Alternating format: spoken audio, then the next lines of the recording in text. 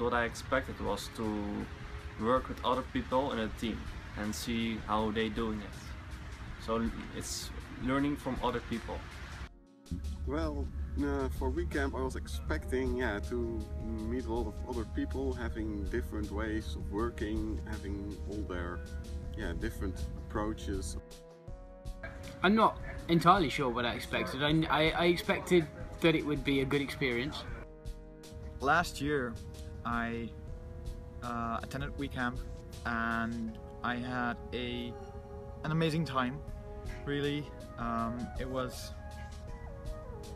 so different than what I expected beforehand. It was more freeing, it was all the revelations that came to me, actually, the feedback that I got from my coach. It was so different from my expectations that at the end of the first WeCamp I already thought about the next WeCamp. So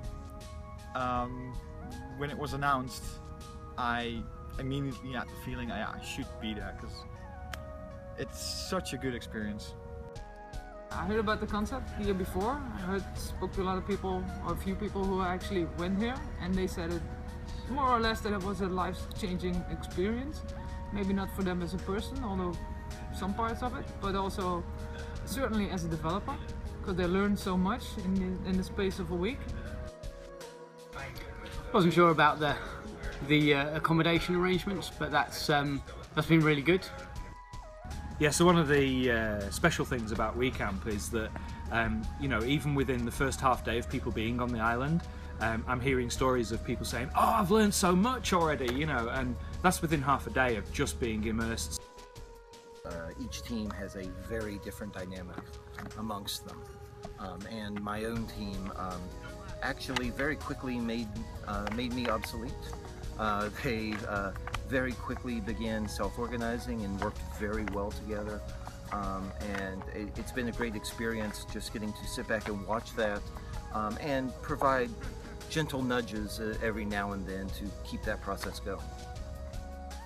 We are making a bot that communicates over Slack, and it's also connected with a Arduino. Arduino, that's a little computer that can talk to hardware. So for example, we can play a sound or ask temperature, things like that. So early in the event we actually set some goals. I did that individually with each team member, and throughout this event they've been trying to reach those goals, and I've been helping them get to that point where they can say at the end of the event, you know, the goal that I had in mind, I've reached that goal. You really saw them learn from each other as they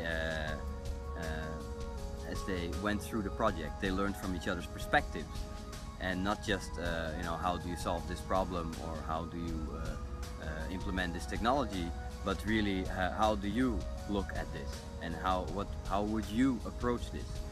Try some different packages which some of us just found it somewhere, wanted to use it, or we heard from one of the team members, well, we use this package, so let's put it in here, see what comes out, and that gives you also here the opportunity just to try things out, which at work we normally don't have time for it because of clients. Everybody's feeling a lot of responsibility, not only for the project that they're doing, but for each other as well. It's not just about the technology. In our day jobs we work on technology and on that specific thing that we are working on. Whereas in WeCamp everything is very much free form. Everything can happen as long as you want it to happen. And that's what I hear from everybody. They hadn't really envisioned this beforehand, and it's